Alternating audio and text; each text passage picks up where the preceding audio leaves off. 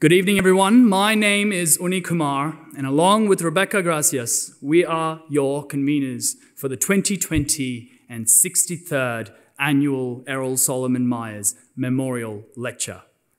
I would like to begin this evening's proceedings by acknowledging the traditional owners. And today, Chris from the Torres Strait Islands will be doing the acknowledgement.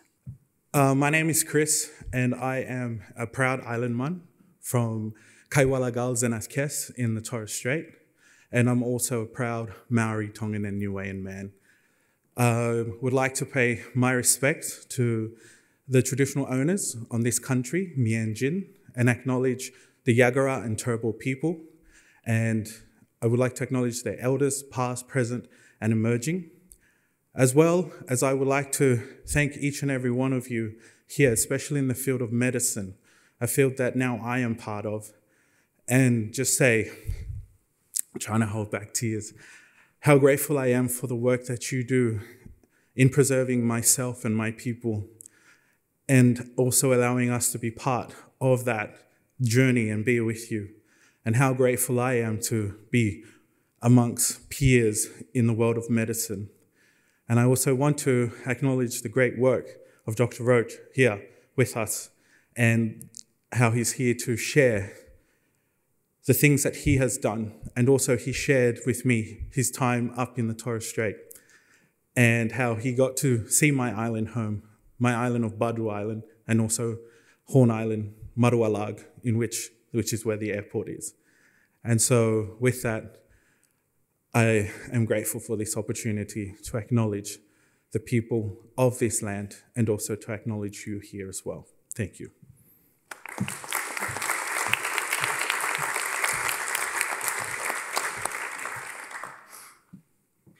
Professor Errol Solomon Myers. When I first did my quick Google search of Professor Myers as of being nominated for this role, I quickly realized the reason for his legacy. My colleague will expand on his career in medical education, but I believe it is important we touch on Professor Myers' military service. In 1917, Professor Myers served under the 41st Battalion as a regimental medical officer. The lieutenant colonel at the time, Hugh Bennett Lewis, who Professor Myers eventually served under, recommended Professor Myers receive an OBE. Quote, "I understand his services were brave and unremitting. His enthusiasm and organizing ability and his unremitting industry has led me to regard him as a most invaluable officer." End quote. We, as medical students of the University of Queensland, could not be prouder to have Professor Myers as our founding father. And we hope, as students, we can continue his legacy of service, candor, and unremitting industry throughout our careers. Professor Myers was a doctor, a surgeon, a passionate advocate for education, and a man who derived joy from learning. Born in Brisbane, Professor Myers, more affectionately known as Joe, trained in New South Wales, later returning home to undertake his residency at the Brisbane Great General Hospital.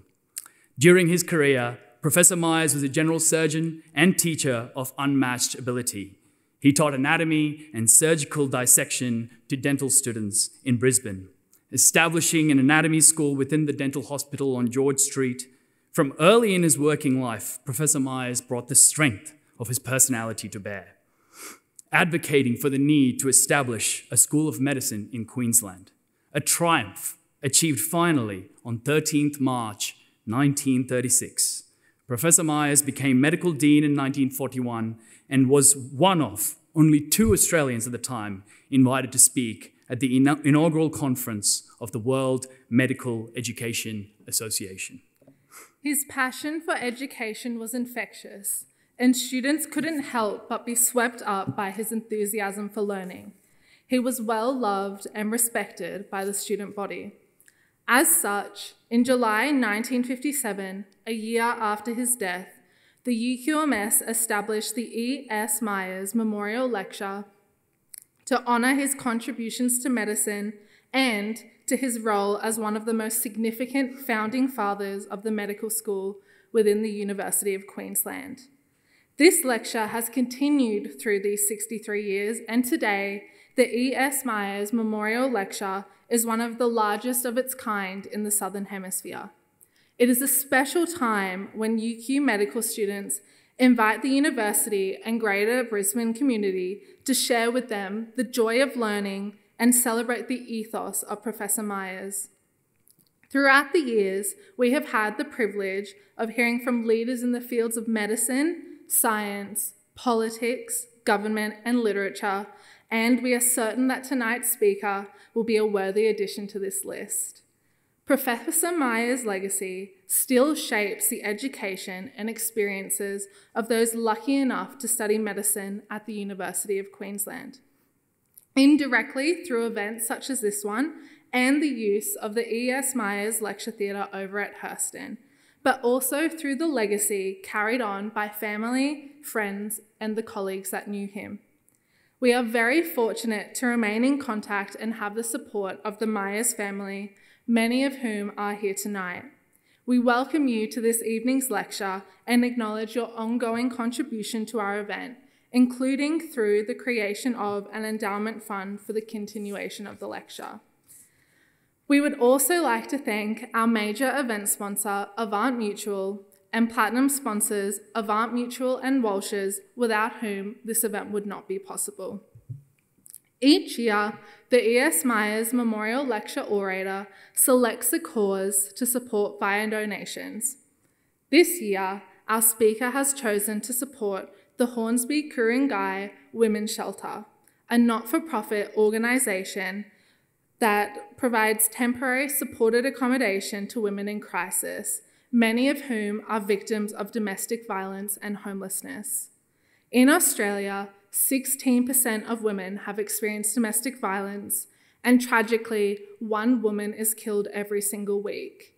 We are currently in the midst of a homelessness crisis, with women the most severely affected. The Hornsby Ku-ring-gai Women's Shelter aims to provide a safe and non-threatening environment to support women while they're undergoing emotional and physical crisis, as well as advocating for policy change at local, state, and national levels. We are extremely pleased to be assisting Dr. Roach in supporting this incredible cause, and we will be accepting PayPass donations from attendees at the conclusion of this lecture. Now, to introduce tonight's speaker, we would now like to call upon the Vice-Chancellor of the University of Queensland, Professor Deborah Terry.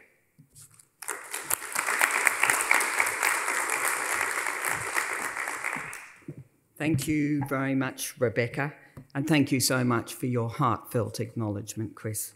Can I too acknowledge the traditional owners of the lands on which we are meeting here tonight.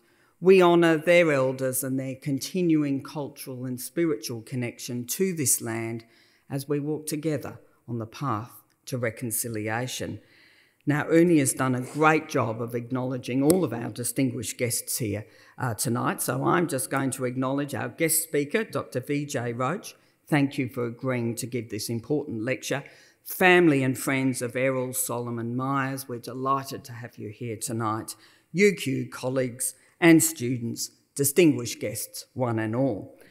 This lecture has been a mainstay of the university's calendar since it was established in 1957 to honour the huge contributions of Dr. Errol Solomon Myers and his legacy as one of the founders of the UQ School of Medicine. Now, Uni and Rebecca have done a wonderful job of really going through all of that history and all that Dr. Myers contributed not only to the University of Queensland, but to our reputation as a university in this state, nationally, and on the global stage. So I'm not going to go into those details in more detail, but what I am going to just reflect on is the fact that sometimes history books are an unreliable prism for discerning a person's character and motivations. But by every account, Dr. Myers was a man of great integrity and determination. Rather than focusing on the pursuit of fame and wealth, he brought the considerable strength of his personality to bear on the need to create opportunities for medical education and training in Queensland.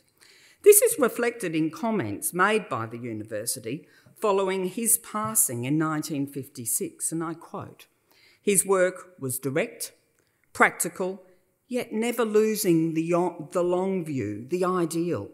He might have been more famous, and certainly have been more wealthy, if he had lived more selfishly. He chose instead to devote himself to a cause, and he found his reward in seeing it prosper." Generosity, selflessness and visionary thinking are traits that subsequent generations of the Myers family have all possessed. Many have attended UQ, and many have followed in Errol's footsteps as doctors and medical professionals. And through the family's generosity, this memorial lecture has continued for more than 60 years. It has created a forum for noteworthy individuals to consider health, community and social justice through reflections on their own lives and achievements. And there have been many, many distinguished past speakers, including biologist Lord Robert Winston, cricketer and politician Imran Khan, Nobel laureate Professor Peter Doherty, author Lord Geoffrey Archer, and mountaineer and diplomat Sir Edmund Hillary. So it's now my great pleasure to introduce to you our speaker, Dr. Vijay Roach. Dr. Roach is a visiting medical officer in obstetrics and gynaecology in both public and private practice in Sydney. He's also former chairman of the Gidget Foundation, a not-for-profit organisation promoting the importance of emotional well-being among expectant and new parents. He's the current president of the Royal Australian and New Zealand College of Obstetricians and Gynaecologists, having previously served as chair of the New South Wales Training and Accreditation Committee, a position that he held for 9 years.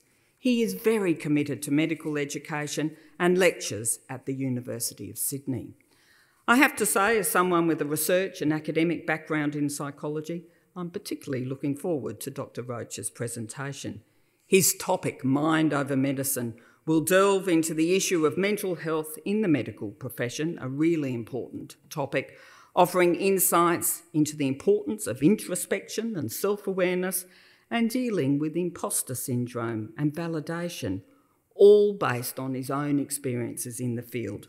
Would you please join me in welcoming Dr. Vijay Roach to the stage?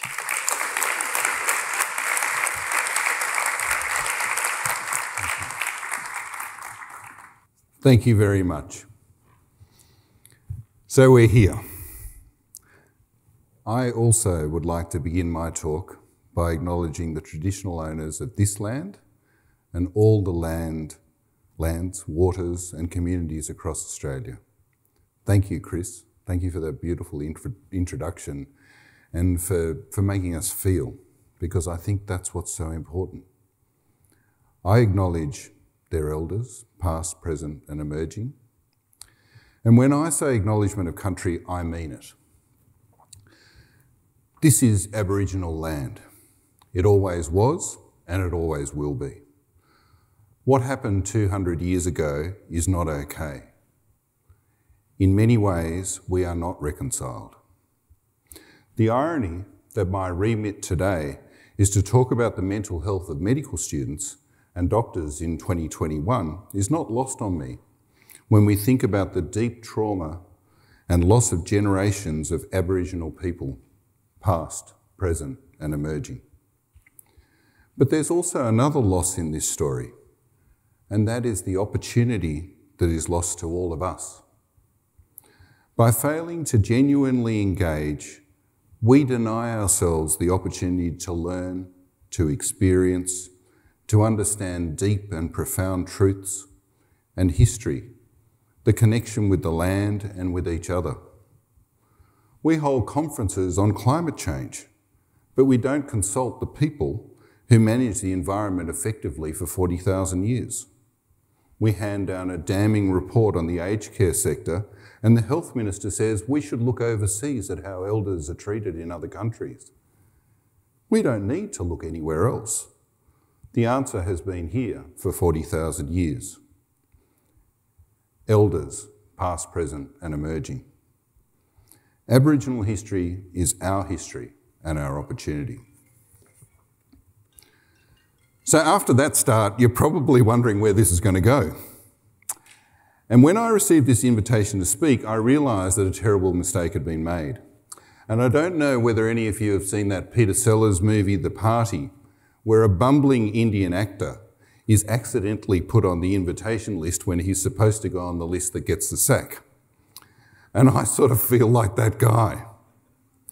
The last time I was invited to speak at a university, University of New South Wales, I asked them when they rang me, I said, "Did you mean to ask my dad, Neville Roach, AO, former chairman of Fujitsu, legend of the IT industry?" They assured me absolutely not. I spoke, and the next year they invited my dad. The bottom line is that I am deeply honoured and I'm genuinely chuffed to be here. I'm also honoured to follow all of those amazing speakers, and one of them who's on the list is Professor Doug Saunders, who was a pioneer in IVF in Australia and a very close friend of mine and a mentor. So to stand in his shoes is really quite extraordinary. I've got so much that I want to share with you, so thank you for asking me to join you. I've also been reflecting on the legacy of Dr. Errol Myers, and I was lucky enough to meet some of his family, and I hope to meet the rest later on. And he was a pioneer in professional health education in Queensland. We've heard his history, but the thing about him is I wondered what drove him. 85 years later, we're remembering him as a visionary, but I just think that at the time, and maybe I created this image in my head, but he saw a need, he rolled up his sleeves and he got it done. And I like to think that he saw value in young people and he realised that the community needed doctors and dentists and they needed to be trained to the highest standard.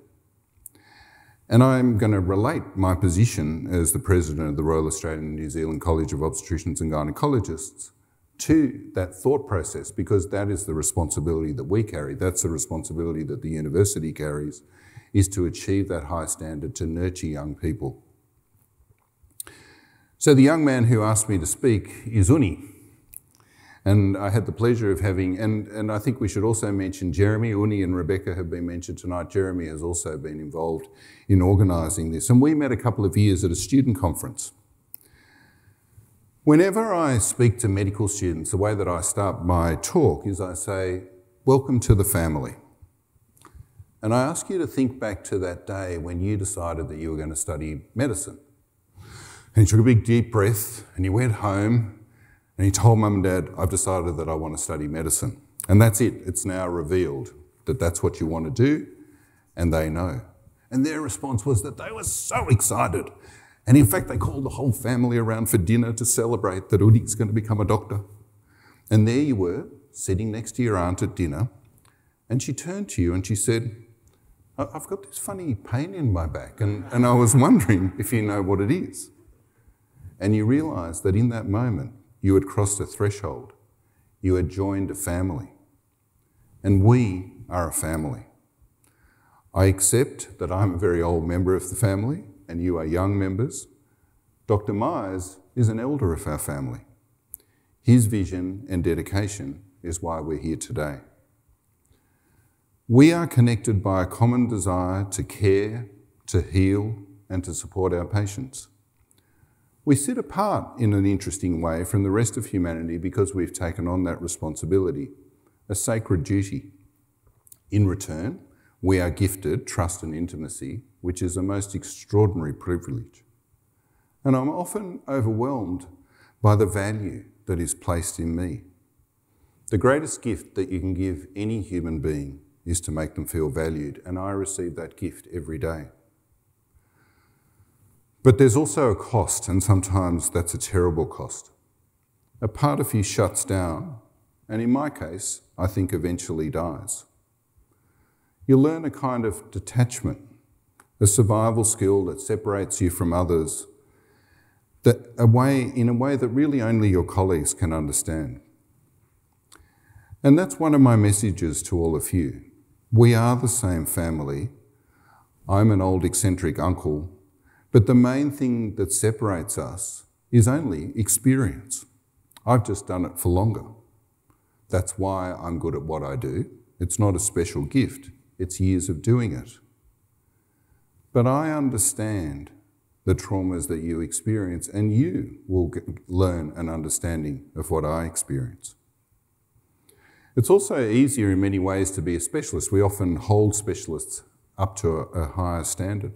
And we say, when I was at university, they said, oh, you don't want to be just a GP. And I realised, interestingly, after many, many years, that my skill set has actually become so narrow that I've become brilliant in just one area, that my breadth and knowledge is nothing compared to a general practitioner. And they need to cover a far greater range, and I am actually just a specialist. So tonight, I thought I'd tell you a story. It's my story. It's a sort of rom-com, dramatic, thriller. There's quite a few boring bits, and there's a dashing hero and a beautiful heroine. It's deeply personal. I also want to share with you my thoughts on leadership in medicine, the opportunities and the pitfalls. And finally, I want to talk about you, the real you, not a sanitised, idealised version, and what my hopes are for your future. As the story unfolds, I hope that you will see that the central theme of Mind Over Medicine is inseparable from the story or from our lives. As I wrote and rewrote this speech, I realised that some of the messages are going to seem contradictory, maybe a bit confusing, and then I tried to tidy that up. I tried to make it all follow in some logical way. But then I thought, actually, there is very little clarity in this whole discussion. And so, if I leave you a little bit confused or with more questions than answers, then I have succeeded in taking you into the mess that is my mind. I'm an ordinary clinician. I'm not a bad one, but I don't make any claims of clinical or surgical brilliance. My children assure me that I'm not a particularly good father, and my wife tells me that she married me because she was old and desperate. I'm not saying this to sound some sort of false modesty. It's simply because when it comes to medical care, our patient actually has no ability to make a judgment. She has no hope of knowing. The patient thinks that because she saw you on 60 Minutes, you must be a brilliant doctor. That was when I walked into another patient the next day and she said, "Stop, I want a real doctor, not a TV actor to operate on me." Or my other patient who rang a friend and said, "We saw your doctor on television the other day. He's not that special." Every patient tells a story, and what I've discovered is that as a very powerful doctor, I have often failed to listen to that story. I have become conceited in my belief that I know what's best. So tonight, I want to share with you a very personal story and the way that the journey has impacted my life and my practice of medicine. I'm going to tell you a love story. It's a story of a dashing young man and a beautiful woman. It's a funny story. It does have romance and pathos and terrible tragedy, and luckily a happy ending. The main character is a heroine, an inspiring woman with extraordinary qualities, a person who makes me want to be a better man. I want to connect my story, our story, with the fact that all women matter. And if we understand that, humanity is going to be a lot better off. So when I was 21, I met a girl. Actually, she was a woman, 6 years older than me. I was a medical student too, usually drunk, failing all of my exams. I was a real catch. We met at a party, and she'd stepped on some glass, and while I sat next to her, pulling the pieces of glass out of her foot, which was my first surgical procedure, we fell in love. And 3 years later, we were married. I was only 24. Now, one of the most complicated things about being an obstetrician and gynaecologist is contraception. The other thing that complicated our marriage was that she just couldn't get enough of me. And so one thing led to another, and the first of our 3 unplanned pregnancies occurred. Kathy had a very strong perception of what she wanted in that pregnancy. She wanted whale music and a water birth, and I don't say that dismissively. She wanted to engage with pregnancy and the whole experience. She ended up with medicine, preeclampsia, and forceps. The doctors and the midwives were brilliant, and we reflect on the fact that they saved her life and saved our son's life. But at no point in time did anybody ask her how she felt. At that time, she was a successful manager with the New South Wales Tourism Commission. She loved her work and her career. But by some time in the pregnancy, at about 32 weeks, she was admitted to hospital, medicated, and ordered to stop work. I thought that was pretty reasonable. After all, she had a medical condition, and what do you want out of a pregnancy? You want a healthy baby and a healthy mother. But then Kathy's losses multiplied. Gone was the birth centre. Instead, it was replaced with induction, with prostaglandins, which led to tonic severe pain, and an epidural that she didn't want. Her blood pressure went up, and she lost her eyesight. The doctor rushed in and did a difficult forceps delivery.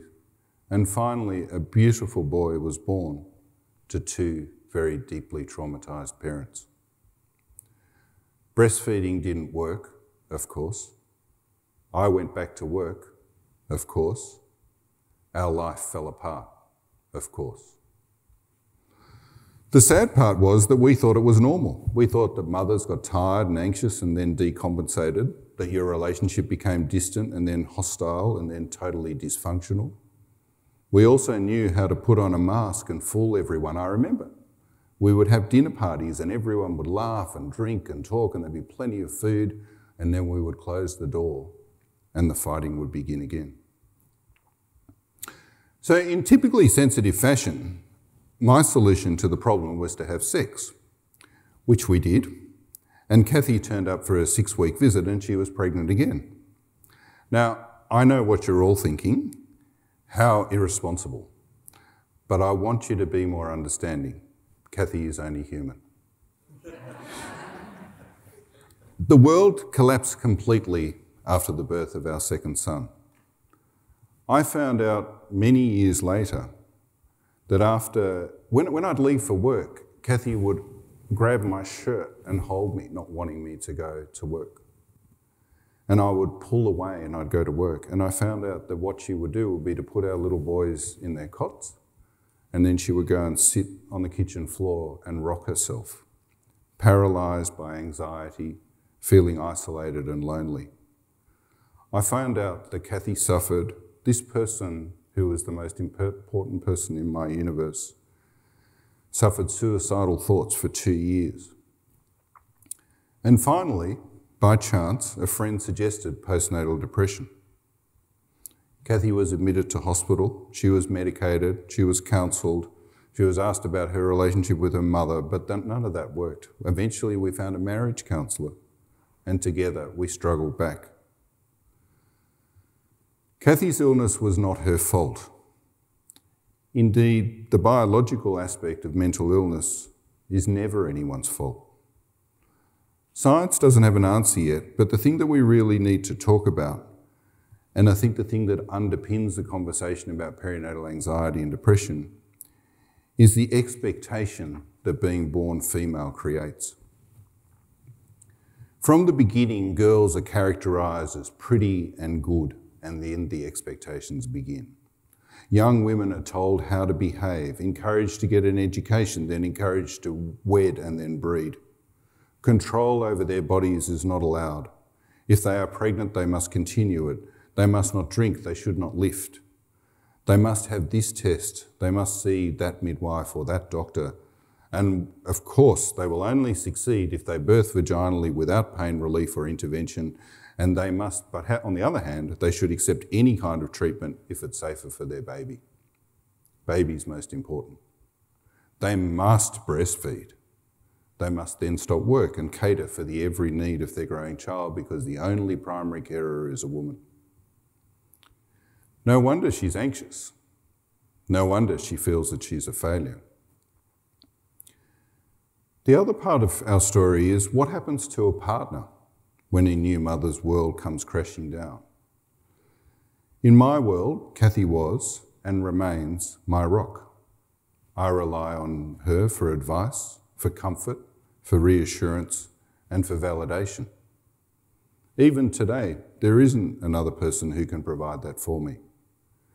And 28 years ago, that rock crumbled, and whichever way I tried to, I couldn't put it back together again. We have a contrasting view of men in our society. We often perceive them negatively, angry, always about sex, violent, emotionally distant, that we don't talk, that we're unclean. And in that context, I could be loving and caring, I could be whining and emotional, I could be angry and abusive, and Kathy would cry. But how do you comfort someone? For two reasons. One, when she cannot hear you, and two, when you're experiencing your own pain. And the other emotion that came out in perinatal anxiety and depression was anger. While Kathy's sadness and her vulnerability distressed me, the anger that perinatal anxiety and depression created affected me deeply then, and it still affects me today, because I was the reason for her pain. I was a doctor, and I saw things the way that doctors do. She had experienced a traumatic birth, stopping work, being alone at home. I couldn't do it at the time, but if you'd looked at the world from Kathy's perspective, I cared more about my patients. She felt that I was abandoning my children and abandoning her. And I accept that a lot of that was true. I hadn't respected her feelings about pregnancy, and I hadn't recognised that the world was crumbling around her. And so with those accusations came blame, and the first reaction that anybody has to blame is denial and anger in return, and there was plenty of that. Then came guilt and remorse and fear that this was all going to end very, very badly. Because I would react and we would fight and another opportunity to be happy would be lost forever. And what I really want to be clear, particularly with this introduction, having the opportunity to be this orator, the kind and nice things that are said, is that I don't want to stand up here and pretend that I was some kind of saint. I was and I remain a flawed human, and so I want to present this story very honestly. I don't know how we worked it out or what happened or why I stayed, or how I stayed, but I do know why, because that emotion was then and it still is now. And I think that it was very simply love. There is no other person in my life that consumes my heart more than my wife. I understand that sort of concept of doves pairing for life. I understand why older men die soon after their partners do. I understand the concept of loneliness that divorce can bring. As health professionals, we very rarely use those emotive words. We're scared that it might blunt our professionalism, but I don't think we need to be afraid, because sometimes our patients need us to reach out and to be human. All those years ago, nobody asked me how I felt. I was in so much pain, I took on so much blame, I felt that it was my fault and the only human being in the world who could save me had nothing left to give. That wasn't her fault. She was ill. I recognised that and I was sad for her. I was never diagnosed with anxiety and depression, but probably nobody ever asked.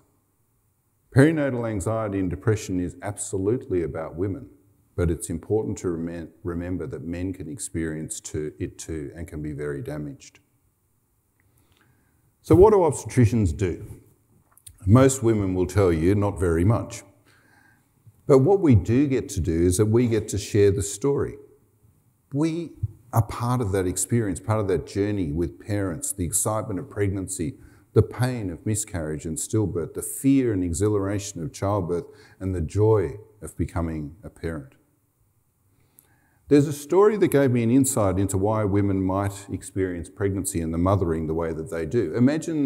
Think to the island nation of Vanuatu. Now, on that island nation, there are no fully qualified anaesthetists. And there was a little boy and he presented with Guillain-Barré syndrome. And for those of you who don't know, it's an illness where the lungs become paralysed by infection and you need a machine to help you breathe. There isn't a ventilator in Vanuatu. So the parents were told to take their little boy home because he would die. So they took him home to the village, and for every minute of every hour of every day for more than a week, the villagers took it in turn to squeeze air through a bag and a mask to keep that boy alive. They couldn't stop. It didn't matter if they were tired, if they were hungry, if they needed to go to the toilet, or if they just wanted to give up. They just couldn't. And that little boy lived.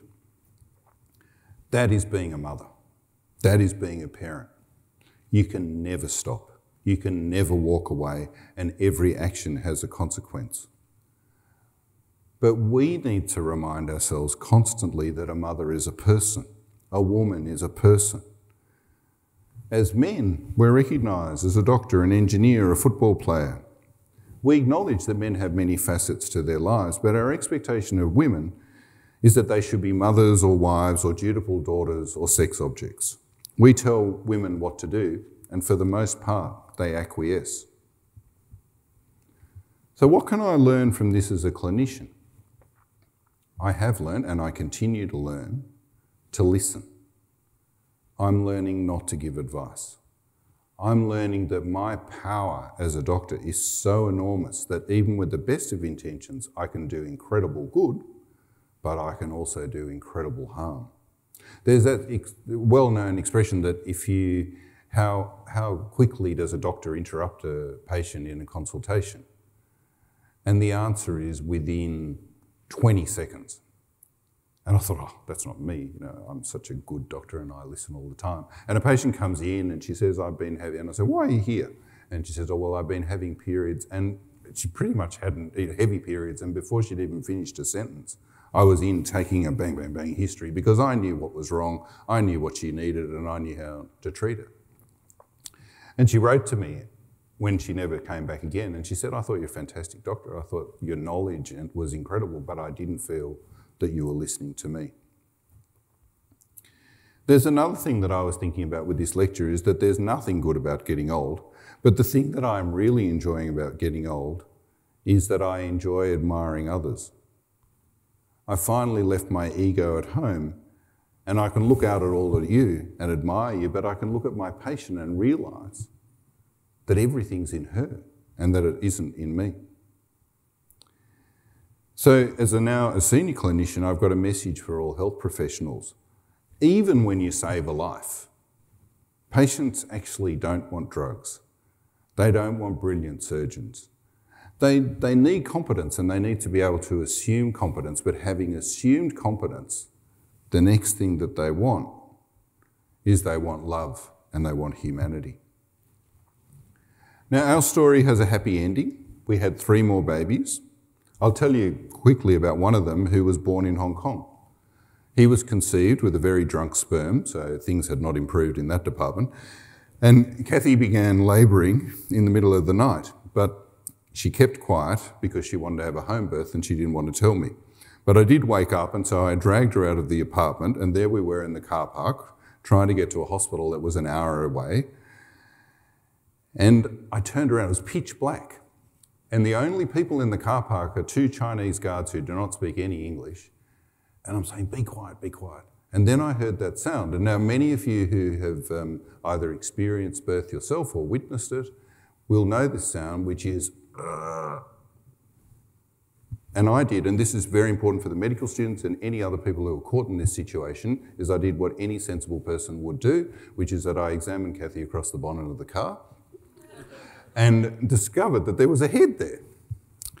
So I threw her in the car, and she talks about the fact that she was convinced that she would deliver the baby in the glove box. And when she backed out of the car, there was a very unsuspecting man standing there who got a view that he'll never forget. And we put her on the trolley, and she nearly delivered in the lift. Welcome to the world, Hugo. It did have a happy ending, and we have 5 beautiful children.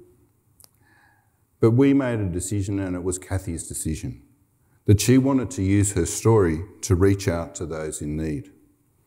She chose to display her vulnerability in a very public way. Never underestimate how difficult it is for a survivor to tell their story.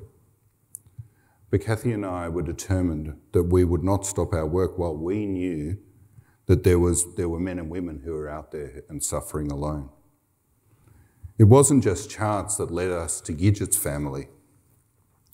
Gidget was a real person. She was a young mother with a loving husband, family and friends. They welcomed their baby girl into the world 14 years ago. It's now 18 years ago, 20. So much joy, so much hope and so much love. But Gidget was lost, sad and anxious, feeling alone, despite this loving and caring family. They were always there for her, but she took her own life because she could see no other way. Well, Gidget's family were not going to stand by and let that happen to someone else. And then Kathy and I worked with them to establish a registered charity. We introduced screening into private hospitals. We opened a house to provide free psychological services. And Kathy had the pre-COVID insight to recognise that healthcare, psychological healthcare, could be delivered by telehealth. So any man or woman in Australia suffering from perinatal mental illness can receive that telehealth. While we were there, the chairman, the CEO and the board, the committee were all unpaid volunteers. We received no government funding and we raised our money through lunches. My favourite lunch was the ladies' lunch, which was 1,000 women and me. I also spoke at men's lunch, and what we do is we lure these unsuspecting men into the pub with the promise of a beer and a steak and some footy, and then we tell them about perinatal mental health. Kathy was the CEO for 9 years and she dedicated herself to the cause, channeling her survivor's guilt into something purposeful. I also had the opportunity to join the review of Medicare, and Australia is now the first and only country in the world where screening in pregnancy for drug and alcohol misuse, domestic violence and perinatal mental health is embedded in the national legislation as a compulsory, mandatory thing to do in pregnancy. Kathy and I are no longer associated with the organisation. Not-for-profits are very complex entities, but we can look back at a time well spent. We helped to change that paradigm of perinatal mental health. Kathy is now on the board of the Hornsby Ku-ring-gai Women's Shelter, which provides refuge for victims of domestic violence. This is my charity of choice, and I think, I remember the moment. You know, there are so many issues in the world, there's so many things that we could talk about. You can go mad worrying about all the things that there are to worry about and that we should be doing something about. And it's interesting, the things that just never really crossed your radar, that you hadn't actually paused and thought about. And I don't think I had really given a lot of thought to domestic violence. And there we were at a fundraising event. And this woman got up and she talked about her experience. She talked about the fear that she felt living at home. She talked about being beaten and how she had escaped with her children and nothing else and had to find somewhere to stay. And it went just straight through me. And I realised that these are women that in the same way that we stood up for women with mental illness, we would now stand up for victims of domestic violence, and we will not watch them suffer. So I want to change tact a little bit, and having shared a bit of my personal life, I thought I'd tell you a little bit about how I arrived on this stage. It wasn't a particularly auspicious start. For all of you students, when I was at uni, I failed 50% of my exams. I got 54% in obstetrics, and now I'm president of the college. I was voted least likely to succeed. My friends used to have bets on whether I'd passed or failed. So when I finally, somehow, I don't know, qualified, I said to my children, you should be studying much harder, and you should. And then I went to the cabinet and pulled out my university's transcript, and it had all these conceded passes. And I thought, no, never mind. You just go and do whatever it is that you've got to do. Anyway, I became an intern, and my first shift was at a small suburban hospital. And in those days, there's no textbook on your phone. There's no Dr. Google. And so when you thought that you had a diagnosis, you take a history, do a bit of an examination, we go into a little room and we go through all the books trying to work out what was wrong with the patient. So I saw this woman in the middle of the night, 2 o'clock in the morning, and she comes in, she's got a blinding headache and she's photophobic and she's got neck stiffness. And I examined her and I went in and I looked at the books and suddenly there it was, right there in front of her. And I went back and I said, "Excuse me, but have you had sex tonight?" There could be a common theme in what I've been saying, I know, but... And she said, "Yes." And I said, "And did you have an orgasm?" And she said, "Yes." And I confidently explained to her that she had a benign orgasmic headache. And having looked at it up in the books, I gave her the analgesics and she got better and I sent her home. Legend. And so I realised that this was a future that was in front of me. It was something that I obviously knew a lot about. A week later, a woman comes in the middle of the night with a headache, photophobia and neck stiffness. Out of the way because, you know, the expert is here. And so I pushed them aside and I went and diagnosed a benign orgasmic headache and I treated her. The next day, when the helicopter flew her out because of her subarachnoid hemorrhage, I realised that I still had quite a lot to learn. I was very fortunate because I had the opportunity to work in obstetrics and I found my passion. This was something that I loved, something that I was good at, and looking back now, I realised that what I loved then and what I still love now is connecting with people. That's where I get value. I studied medicine because I wanted to save the world and I saw that medicine seemed to be the most powerful vehicle. I'm a relational person rather than a transactional one.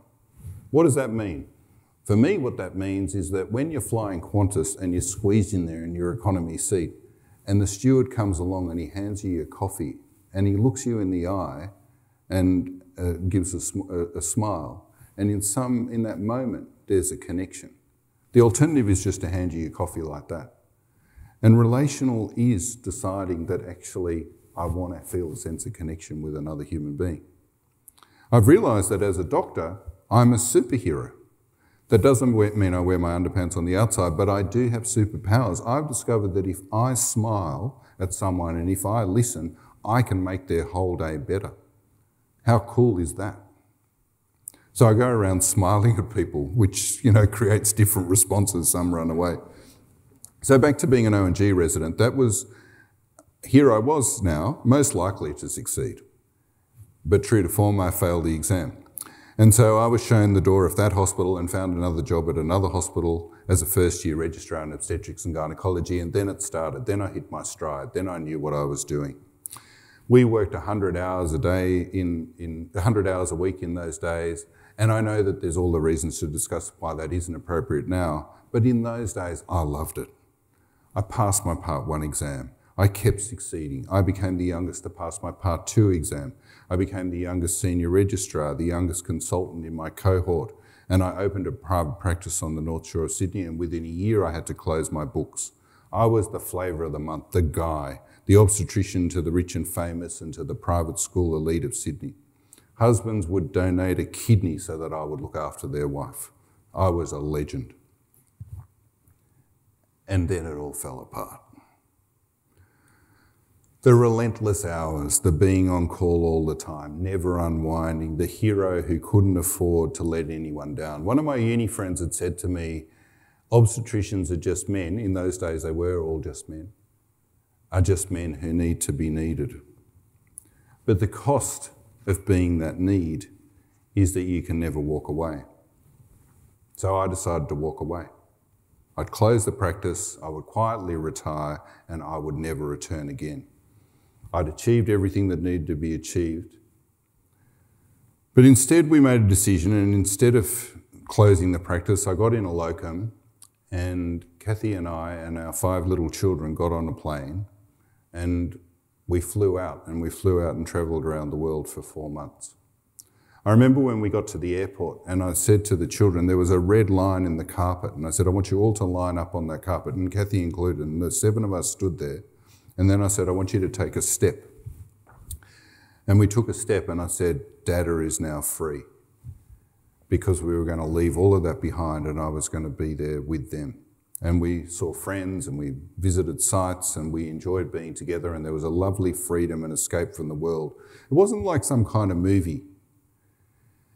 And it wasn't as though when it was time I was ready to go back to work, but I think what I then accepted in those 4 months was that work was a part of my life, and that what I needed to do was to try not to escape, but to learn to integrate work with life. I don't like the term work-life balance because it implies that life's better than work. That doesn't need to be the case. I love my work, but I need to work out how to integrate those two things. So I took more weekends off, we had more holidays. I was more present when I wasn't at work, looking at so many things that there were to enjoy. One of the wonderful forms of escapism was going to the opera, something I hadn't discovered before. And I'd love how the music and the story would fill me with deep emotion. Every young person, and many who are older, dream of success. You want to be the guy on the stage. You want to be the CEO or the president. You want to be a famous doctor or a lawyer or a movie star. But success can sometimes have a very heavy price. My pathway has been extraordinary. I did well at school, and then despite partying all the time, I managed to get through university, and I loved those days. I got jobs, and maybe with some sort of natural talent and enthusiasm and ability to get on with people, I progressed through the system. I found a profession that I loved and I was good at, and I established a good practice. I never had to worry about money. I met someone I loved and I could share life with, and success just seemed to beget success. Soon after I qualified, I was called by the then president of our college and asked to take over a job because very sadly the colleague who was doing the job had died in a light plane crash. And I became chair of training and accreditation for the Royal Australian College at the time in New South Wales. That meant being responsible for 100 trainees, signing their forms every 3 months, going to the meetings, counselling them if things went wrong. I got involved in medical student teaching. I was a training supervisor in obstetrics and gynaecology. I became head of department at the hospital. I published multiple papers. I was the name in private obstetrics on the North Shore of Sydney, the biggest fish in a reasonable sized pond. I then got invited to nominate for the council of the college, and I was immediately elected. Then they put a hand on my shoulder and said, "We think you should nominate for the board," which I did for 6 years. I had a wonderful time then. I loved being the second in charge. And then I was elected president. And it doesn't seem to end. There's 15 medical colleges across Australia and New Zealand, and a month ago I was elected the chair of the Council of the Presidents of Medical Colleges. And I feel very proud to have that opportunity. But I've been reflecting on my thoughts about success, which is, in fact, I'm not sure that's exactly what I want. But then I wonder, am I actually really ambitious? Am I arrogant and I want to tell everyone what to do? Do I want to be in charge? You know, when you see politicians, we always think the worst of them. We assume that they only act out of self-interest. I wonder if that's unfair. Do any of us do anything differently? Whatever underlies the reasons for my success, I know that I have paid a price. When I think of my dream house, it's a lighthouse, isolated from the world. I keep asking Kathy to live on a deserted island with me, but she's smarter than that. The cost of success and our profession is weariness. The constant hypervigilance, the sense of scrutiny, the fear of failure, the knowledge that each step we balance precariously on the precipice of disaster. There's also a very fine line between altruism and resentment. Of course we should care for the most vulnerable. But what about our own needs? Of course I should care about my elderly parents, my patients, the colleague who is struggling with work, my child who is struggling with university, the latest victim on the news. But I've got nothing left. My tank is empty. I want to be left alone and I want everybody else to get on with it. Be careful what you wish for. Because I think what I'm arriving at is that what I actually want is I want to be ordinary. More and more, I am less comfortable with the construct of success and achievement. I prefer a simple conversation. Last night, Uni and Jeremy and Kathy and I went out to dinner, and we just sat and had a nice meal and talked about things. That was what I wanted to do. I think that we promote this concept of excellence and achievement and being on the front page of the newspaper and isn't he amazing or isn't she the most extraordinary leader, when in fact, what I think we crave is ordinariness. I don't want to win. It actually makes me feel ill, and I know the two occasions on which we had nominations for president and then nominations for chair of CPMC, I didn't want to win, and I won because the reason I didn't want to win it wasn't because I didn't want the job, but because I felt sick about the other person.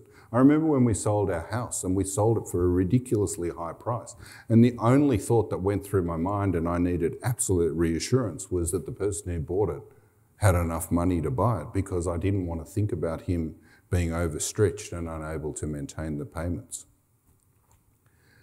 Another cost of success and leadership is loneliness. Leadership positions create a barrier because there's an unequal power relationship. The teacher-student, the employer-employee, the senior person, the junior person. We were talking earlier about, please call me by my first name, but for the student, that's a very difficult thing to do. When the boss says, relax and enjoy yourself at a Christmas function, there's a limit to how much you can relax because of that unequal power relationship. I'm always disappointed when I go to a function and I get seated at the main table. But I also feel a little sad when I'm talking to someone and I sense that hesitancy because of my position. I want to convince them that I'm a regular guy, but we form these constructs in our mind and we find it hard to believe. At public functions, I actually often find myself standing alone because people think they shouldn't trouble me.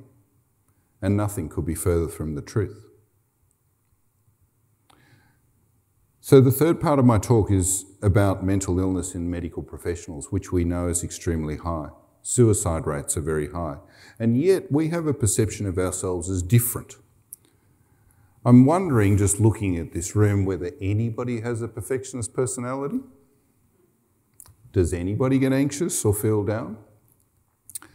Okay, I'll go first. The truth is that I have terrible imposter syndrome. I have agonised and agonised over this speech. I've looked for ways to avoid it. I sort of partly hope that maybe the borders would be closed and it would be cancelled and I wouldn't have to turn up and be humiliated in front of you. I also worry when I'm at work. If I have a complication in surgery, I'm convinced that if another surgeon had done the procedure, they would have done a better job and the complication wouldn't have occurred. When I turn up to see a patient after an operation, I always have this sort of faint surprise that they're so well and that they've recovered well. And when I get thanked, I feel embarrassed. And yet I also know that I'm grateful for the reassurance. I haven't been able to shake off that feeling that in some way I'm not worthy. And so that becomes a bit of a burden. I also realise that I can become extremely anxious and worry about what people think about me. I'm worried I'll let people down. You've got to remember that the most important principle about anxiety is that it's irrational and it's personal. So anxiety is when you worry about the dumb things, not about when you worry about a real situation.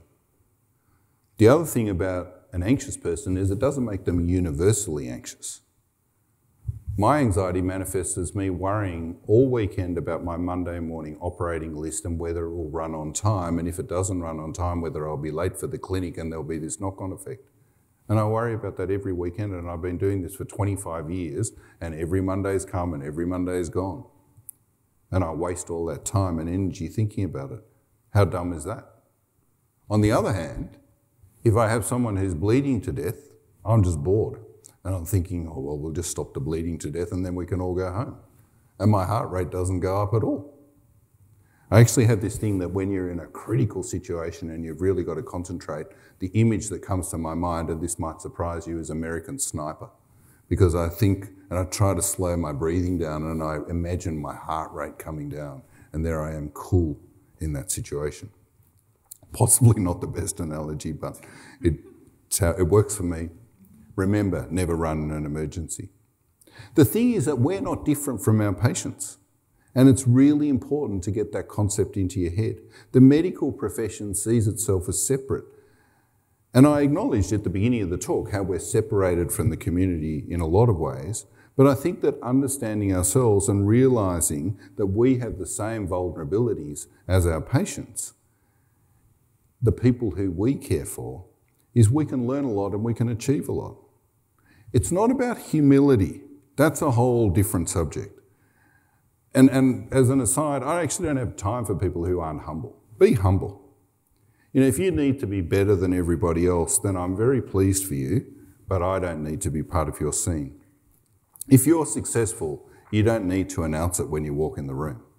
In fact, I reckon the ultimate achievement of a successful person is that no one knows their name.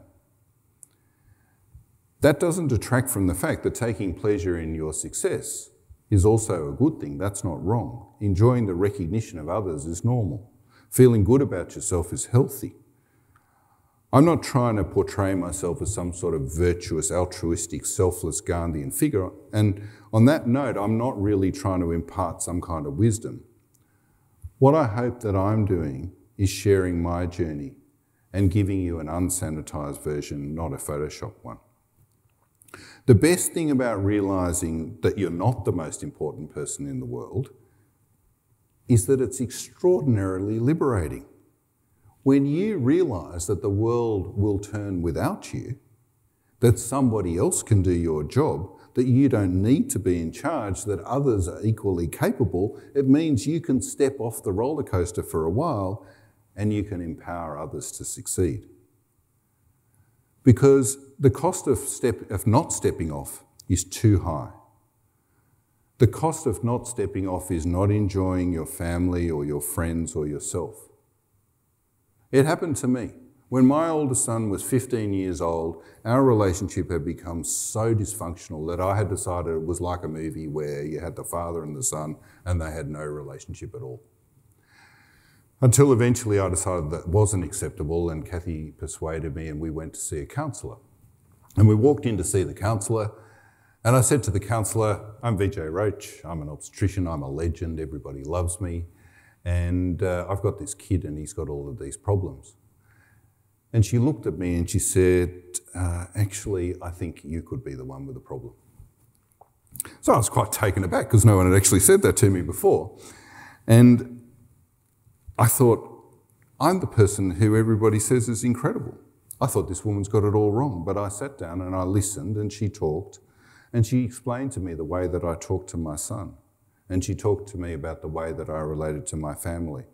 And we went home and we sat down with our 5 children and I told them what that lady said. And they looked at me and they said, yes, that's true.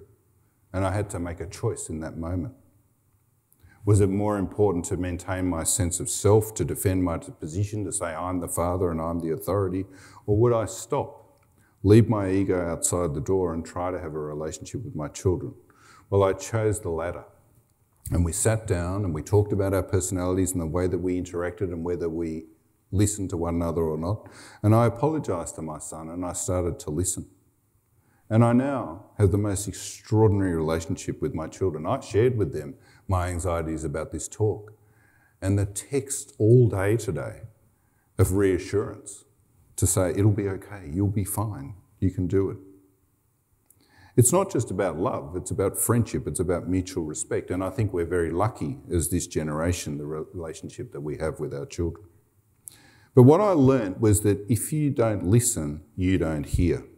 And if you don't hear, then you miss out. And if you don't listen, you don't show respect to the other person who's speaking to you. And each human, be it your child, a student, that older colleague, women, people of different ethnicities, the patient who walks in the door, they all have inherent value. Every human has inherent value. And that raises another thought that I had, is that if a person was looking at Earth from outer space, they would think that a human was a white Anglo-Saxon heterosexual male. They would think that that was normal, that that was the default. And they would hear things like, you're a bit different from the norm. You hear expressions like, you speak English very well, or she's not that dark, or no one thinks of you as Indian. He's flamboyant, but he isn't gay. Or she's Chinese, but she's just like one of us. And we have to pause and think how offensive that is. But this isn't a lecture to the dominant culture saying you're bad and you should change. It's more to the people who are of different ethnicities, to white Anglo-Saxon, remembering that white Anglo-Saxon is also, being English or Swedish is also an ethnicity, that whatever your race or your colour or religion or sexuality, I want you to know and say to yourself, I am who I am, and that has inherent value. Not relative value, inherent value. Every human has an incredible story to tell you if you'll only listen. And once you stop to listen, the pressure falls away. You don't have to talk, and you don't have to say the right things, and you don't have to get it right. You don't have to be the leader all the time. And I love the fact that I've arrived in my life where I wander around admiring other people. I love the fact that I don't have to be the guy anymore. I can sit back and look at someone and think, gee, you're cool. I can celebrate your success rather than concentrating on my own. So I want to finish up, and it's a great way of, I read somewhere that that's the best way to get an audience's attention just as they've fallen asleep. You sort of say expressions like in conclusion. So since I've got your attention, I have two stories. The first is that I've talked about the need to take the pressure off yourself, but the reality is that doctors don't do that. Linked to that is the sea of people who need our help. There's a massive clinic, all the socioeconomic groups, whole populations. When Kathy talks about homeless women and victims of domestic violence, people who got up in the morning to do no one harm who suffer, I'm overwhelmed by the enormity of the problem, almost panicked.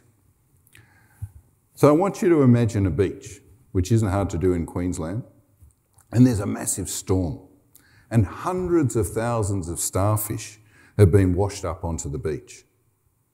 An old man who is tired and cynical is walking on the beach and comes across a little boy who's picking up the starfish and throwing them back into the ocean. He says to the little boy in an irritated voice, "What's the point? There are too many starfish. It's not going to make any difference." And the little boy bends down and he picks up a starfish and he throws it back in the water and he says, well, it made a difference to that one. So what I want you to think about is this very ordinary couple who you met today and the terrible suffering that we experienced. Think about the fact that if someone had asked and someone had listened, we might not have experienced such pain.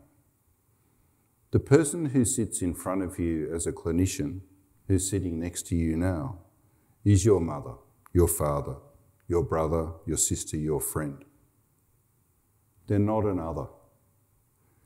And the other thing is that too often we underestimate the enormous power that we have to have a gentle touch, to just smile, to say a kind word, be a listening ear, or to give an honest compliment. Because even that small act of kindness can turn a life around, and that's the power that we have. The second is a message about self-care, and it comes from a story given by the former CEO of Coca-Cola.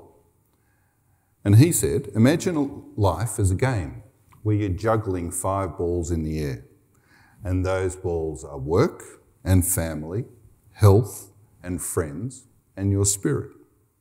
And you're trying to keep them all up there. But when you look a little bit more closely, you realise that some of those balls are made of rubber and some of them are made of glass. Some of them, if you drop them, will bounce. Some of them, if you drop them, will crack or splinter or shatter forever. They will never be the same. Trying to work out what the relative value is of all the things that we have in our life is not some clear algorithm, but it's something to challenge ourselves with.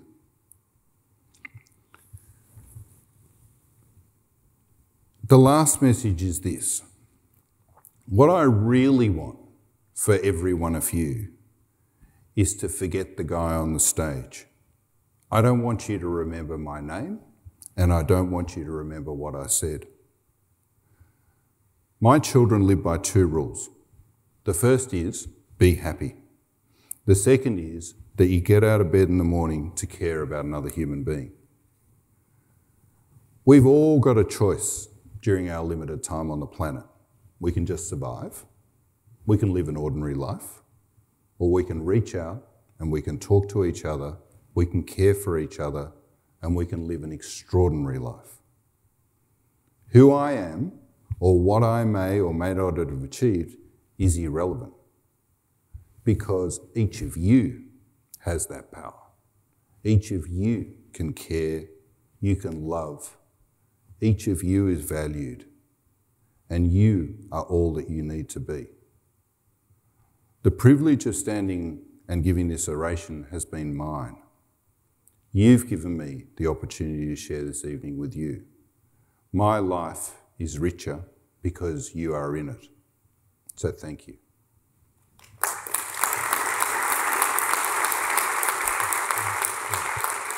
So I suppose I want to take you back. You're 21. You're at that party. You're picking bits of glass out of Kathy's feet. What would you tell that medical student at that party, having sort of been on this amazing journey? Yeah, that's a brilliant question. I think I can answer that question by thinking to my 30th birthday party. And my mother had said that she wanted to organise a birthday party, and I'd been quite annoyed and said that I didn't want one, and then realised that that was something that was important to her. And I stood in front of my family, my aunts and my uncles, and I said, a realisation has come to me when I reflect back on my youth. And it's interesting, maybe you'll be able to help me with this, but I often, when I reflect back negatively on myself. I don't reflect back on good things that I did. I'll often reflect back on mistakes that I made, or times when I lost my temper, or times when I hurt somebody. But I said, at this point in my life when I'm 30, I actually want to look back to that 21-year-old and be gentle and be forgiving of that person, and to realise that that was who you were in that moment, and that's okay. You could only have just been that person in that moment. And I have this thing that with the other thing about getting old is maturity, and I am more mature now than I was 5 years ago, and I hope to be more mature in 5 years again. So it's a journey, it's a sort of continuum that it keeps on going. And it's all right to have been who you were at that time. Just accept it. Yeah. One of the things that intrigued me when you were talking tonight was the house you and Kathy would like to live in, or the house that you said you'd like to live in, that sort of lighthouse. And I think what intrigued me about that was you explained it in terms of wanting to be isolated and wanting to be alone. But the other thing that struck me from that image is that lighthouses sort of send that beam of light to protect others from hitting the rocks. And you talked about the sea of people, the sea of patients. So what is it about you that on the one hand seeks sort of isolation, but on the other hand wants to protect others?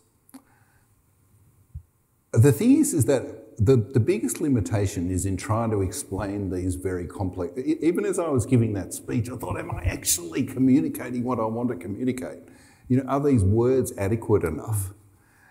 And we use terms like altruism or working for others or looking after others. I don't know why.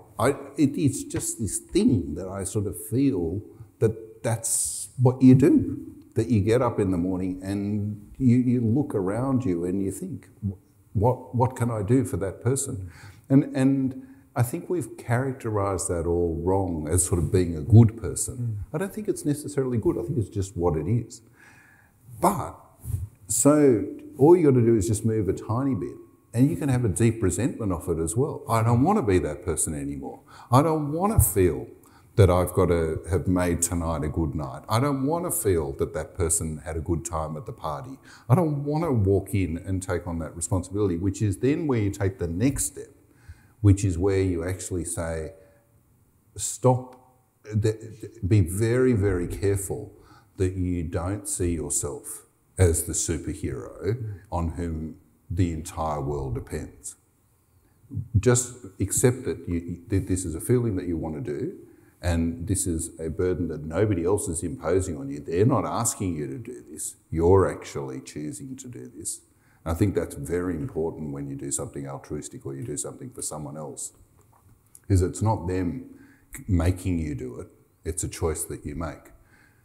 So that light lets me see, the light from the lighthouse lets me see all of those people, but being in the lighthouse allows me to retreat from them and shield myself off. My other lighthouse is an aeroplane. So in the first year of my presidency, I took 100 flights all over Australia, New Zealand, the world, and I love getting on a plane because you get on a plane and the doors close and your phone doesn't work and you're in this isolation. But the isolation, again, and I actually think I'm revealing some really deep pathologies here, but the isolation means that I don't feel any guilt because I can't answer my phone. I can't go and help. Even this morning, there's an email with someone who says, I'm having terrible bleeding and what should I do? And then there's a part of my thought process was, I've got to sort this out and I've got to make sure she's okay. And then the other was this relief that actually I can't do anything about it because I'm in Brisbane and she's in Sydney. And so being in a plane or being in a lighthouse gives me an excuse not to have to do that. Sort of gives you that permission. Permission, yeah. So we have a number of questions from members of our audience, and I think the first one I want to sort of ask you about is, did you hesitate about presenting any of the personal topics tonight? Not tonight, because we have been speaking about these stories for quite a while now. But I do remember the first time that Kathy chose to talk. Chose in a sense for us to talk about it, but I actually gave the first major speech, but with her permission. And in fact, because Kathy needs to point out that you cannot wear a Hawaiian shirt tonight, that you have to wear a suit, that I said, listen, I think I'll just ad-lib the talk. It's an oration and you're going to write it properly. And also when it came and I had to give this keynote speech on perinatal mental health, she had made a whole series of notes for me. And I thought that these were notes that she intended for me to put into the speech. Now, at the time, she hadn't absolutely intended for me to do that, but I did it.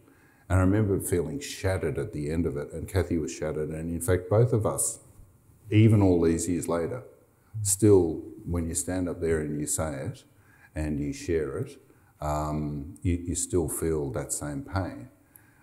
The reason that I don't think that we were, there's the Insight program on SBS, and Kathy and I went on that program, and it was on perinatal mental health.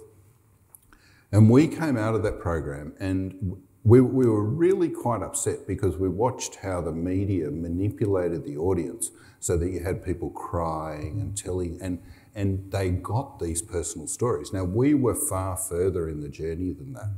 And so, in fact, we were able to talk quite comfortably. And so I think the reason, long way to the answer to your question, which is that the reason that I don't feel an anxiety about sharing is because I'm coming from such a powerful position. I have my sense of self, we have our sense of self, and so I can reveal my vulnerability without feeling vulnerable. Yeah, and so, and I caution people from doing the same thing. When people say that they want to get up and give a speech and tell something personal, I say you've really got to think about whether you're ready in that journey to do that. And you have that sense of self, but want to go back now sort of to your time at medical school. And we have another question from one of our medical students who very much sort of related to your observation about struggling with exams. So the question is, what advice would you give to a medical student who's failed multiple rotations and has fear of failure and lacks confidence? So the first bit of advice I would give, and I am not an academic and I'm not an educationalist, is to the academics and educationalists in the audience, which is that we need to rethink the way that we assess people. Because exams, I think, and people with your qualification will know much more about this than I do, but I think we need to really think about whether exams give us a true measure of that person's value. which then helps us to answer the question, which is to that person who is struggling with exams, actually, unfortunately, that is the barrier that you will need to get over in order to to get your medical degree. But in your head, you need to know that that's a formula or a skill that you need to learn. The inability to fail is actually not a measure of your worth or your knowledge or the potential for you to become a doctor. So to separate those two things, that you still, it's the same. If you want to get your driver's license, there's a set of rules, and I'm sorry, we can argue forever about whether you're a competent driver or not, but if you went a little bit over that line, that's a mandatory fail, and that's the deal. It's done. That's how the rules are written. So it's the same. You have to pass those exams, and there's no way of getting around that because that's a set of rules. But don't conflate that. Don't get that confused with your own inherent self-worth. Yeah, I think I very much sort of relate to that, and sort of building on that and that sort of sense of self-worth. I think at the heart of who you are, I took away tonight the sort of sense of service and a sense of kindness, that sort of generosity of spirit. Where did that come from? So I am a very atheist Catholic, and so I was born and brought up a Catholic, and I'm not going to get into that controversy, but I am not totally convinced that religion makes an enormously valuable contribution to the world. But one of the tiny bit, or no, a significant bit of Catholicism that I related to and continue to relate to is the concept of service of others, and social justice, and the importance of caring for others. And I think that became ingrained in my head from an early age, or that was the message that I took away. And so that became part of the way that I thought. The kindness thing, I just think there's just so much pleasure in being kind. It's just so nice, you know. The reward that you get out of kindness it's fantastic, and I just like it. You know, it's just a fantastic way to be. And Kathy, I mean, you've probably heard you've heard the word Kathy every second word, because she is a reference point for me, and she is someone from whom I learned yesterday, on Friday. She had to give a talk at her school, and she was asked to talk about women who inspired her. It's International Women's Day on Monday. And she talked about her aunt who had been the headmistress of the school, and then she talked about her mother. And then she finished off by saying that it wasn't necessarily people's deeds or successes or titles that inspired her. What inspired her was kindness. And I thought that was actually incredibly profound, is that if you think about even the teachers who received their award today, what all of those students saw in them was a variation or an aspect of kindness. If you think about what gift you could give to somebody, it would be kindness. That will be what they would value more than anything else. And we certainly got a sort of sense of that from your speech, but also the sort of the small acts of kindness you talked about, that sort of smile in response as part of that relationship, sort of transforming that from a transactional interaction to a relational, that sort of connectedness. And I'm sorry that we squeezed you into a chair, into a very small chair on the Qantas flight up here. No. See, this is also another thing, is that I am uncomfortable with, so Udi said, you have to buy a business class seat, you have to buy a business class seat. And I thought, and the president of the college, our rules say that you're entitled to fly business class, but it's a membership-based organisation. And I think, well, I don't want to waste the members' money. And so it's not because I think I'm not worthy, or it's not even, you know, I'm not trying to have a sort of hair shirt mentality. I just think it seems, it's just, I don't need that. I don't want that. That doesn't attract me. And so, there's a very, very big bloke who sat down next to me. I must say, so it was a bit like this. But no, I'm perfectly happy in that seat. And actually, to link it to what I said before, I am actually quite happy in that seat. because I'm there in my little space. I always get the window seat, and I do. I just get into this like little cocoon, and I read my book or I fall asleep. It's this little safe space, because I feel, and like I said, I'm not blaming anyone else for this, it's a choice that I make, but I feel that I have this very public life. Not necessarily on a big public scale, but constantly interacting with people, constantly talking to people. I constantly feel that when I get to work in the morning and I park in the garage, and if I'm running late, I actually deliberately avoid people, because otherwise I feel like I'll have to chat to them and then I'm going to be late, even more late, and so I sort of walk around them. And I go different routes through the hospital, so I won't walk past the nurses' station because I know that I'll end up in another conversation. And so I think that the economy seat was fine. And it wasn't, that was my choice.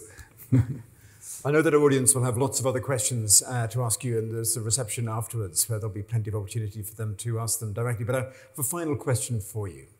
What has life been to you? So I was hoping that I might have an opportunity. It didn't quite fit in with the speech, but during this week, International Women's Day on Monday, during this week in Melbourne, Professor Christine Tippett, who was the president of RANZCOG, she died. So we've only had 10 presidents, we've only had one female president. And she's this extraordinary woman, inspirational, hardworking, fearless. She's a mother of 4 children, forged a career in obstetrics and gynaecology, went on to become a leading academic. And when I became president, took me under her wing, sat down. She wasn't one of those people who sort of, warm and fuzzy, puts her arms around you, which I was actually looking for, but just sort of more like a tough love kind of person, and which is probably more what I needed. And so she died, and it's been interesting. At first, we knew that she was unwell, we knew that she would die, you sort of accept it when you hear it, but more and more we've reflected on that over the week. And a friend of ours, and Jeff, you mentioned Sue Walker. So Sue sent me a poem that a quote from George Bernard Shaw that he felt epitomised Christine. And it was one that I actually really, I think, this is what I want. This is how I think I want my life to be. So I'll finish with this, which is to say, this is the true joy in life. Being used for a purpose recognised by yourself as a mighty one. Being a force of nature instead of a feverish, selfish little clod of ailments and grievances complaining that the world will not devote itself to making you happy. I am of the opinion that my life belongs to the whole community, and as long as I live, it is my privilege to do for it what I can. I want to be thoroughly used up when I die, for the harder I work, the more I live. I rejoice in life for its own sake. Life is no brief candle to me. It is a sort of splendid torch which I have got hold of for the moment, and I want to make it burn as brightly as possible before handing it on to future generations.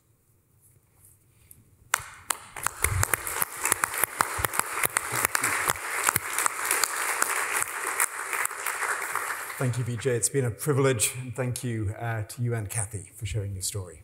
Thank you. Thanks a lot.